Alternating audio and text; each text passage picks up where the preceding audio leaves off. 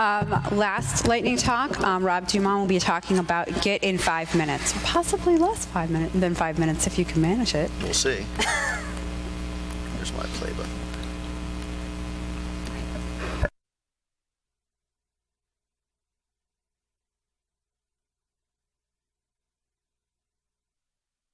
To do this a lot. I used to take snapshots of my code or my websites or things like that when I was hit a milestone, and I would save those, or I would burn them to a DVD or a CD. And that's a very simple way to back up your code, to keep a record of what's going on, but it doesn't really tell a story because it doesn't allow you to, if you want to know what's changed between versions, you have to dig through it yourself. Developers need more information. They need a story. They need to know what's changed, who changed it, all that sort of thing. And this is where Git comes in. Git is a source control, version control software, and version control is all about accountability. It's all about telling a story. It's all about telling you what files have changed, who made changes, when those changes were made, how those change files differ, and hopefully why they were changed. In case you hadn't guessed, I'm doing a beginner talk for some of the people here who might not know Git.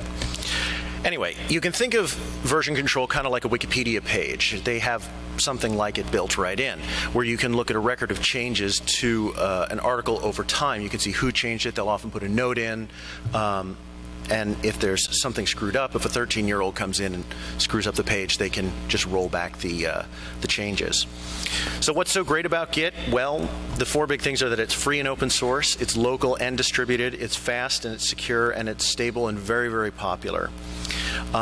If you want to get Git, it's being baked right into a lot of apps these days. There's a TextMate bundle, there's an Eclipse plugin, it's built right into Xcode, and tons of other software is starting to use this.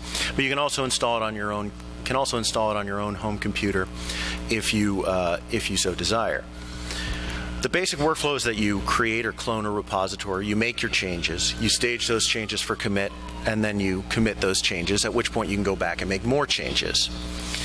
And when I say stage, that's a weird little thing that some people don't get. So think of it like a restaurant. The chef doesn't bring your plates out to you as he finishes them. He puts them in a staging area. Waiter picks them all up, takes them all out to the table at the same time. So the quickie version of how to use Git is that it uses a simple Git verb and then subject taxonomy. You can create a repository with the git init command, which creates a little hidden folder called .git. Don't touch any of these files unless you really know what you're doing, because this is the actual Git repository, and if you mess with these files, you could screw it all up. You can also clone a repository from a folder or a URL by using the clone command. And to stage your changes for committal, you use the git add, and you can add files, folders, anything like that. Has to be in that folder or further down. And then you commit your changes with a simple git commit command and add a little message to explain what your changes were. A few other common commands are log. Git log, you can basically see what changed over the last few commits. You can compare the most recent commit to older versions based on its commit hash, and you can remove or move things around using these commands.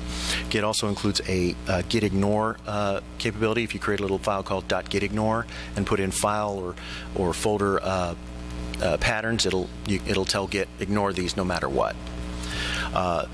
The neat thing about Git is that it allows you to branch off and merge very cheaply, so you can keep your master line very clean, and you can branch off over and over and over again. You just want to make sure you're merging back, and if you try something out, it ultimately doesn't work out, you can drop it easily.